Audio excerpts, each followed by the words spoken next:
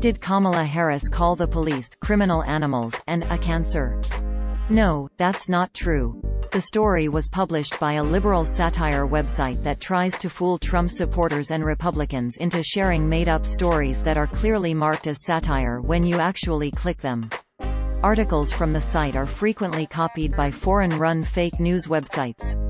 The people liking and sharing these stories are enriching foreign website operators, or a liberal from Maine, via the ad revenue generated with the content, which is probably not what they expected or wanted. The story originated from an article published by Bustatroll.org on September 17, 2019 titled "Kamala, Our Police Are All Criminal Animals, They Are a Cancer," which opened, quote, "Apparently Kamala Harris feels that the way for her to win the Democratic nomination for president is to continually foam at the mouth in her speeches and insult everything that true Americans hold dear. And by true Americans we mean, of course, the Trump faithful. In the past month she has suggested interning Trump supporters should she win the White House and has blasted our military, calling them soulless cowards. Now she's moved on to another group that should only be getting respect for the great work they do in an extremely difficult and trying job. The nation's police." In a speech yesterday before her home crowd of Crips and Bloods in California, Kamala Harris had nothing positive to say about our boys in blue, quite the opposite in fact. An excerpt follows from what will surely be the final nail in the coffin of a failed presidential bid. "The police in this country are nothing more than thugs. Most of them anyway. I used to be a cop so I know. Those that aren't thugs allow the others to be thugs. And that makes them complicit. All police are criminals." End quote. Users on social media only saw this title, description and thumbnail.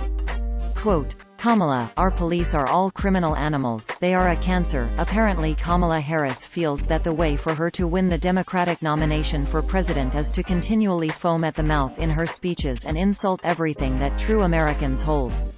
End quote. The story was posted in the category satire and/or conservative fan fiction, and the stories about interning Trump supporters and calling the military soulless cowards were also made up by the site in earlier articles.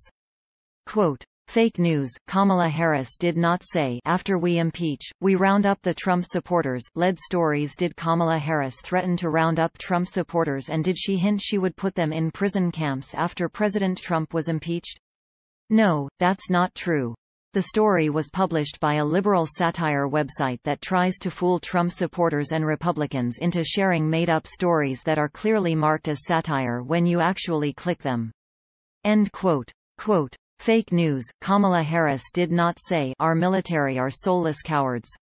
Their budget must be cut." Led stories. Did Kamala Harris say that the U.S. military are soulless cowards that deserve to have their budget cut?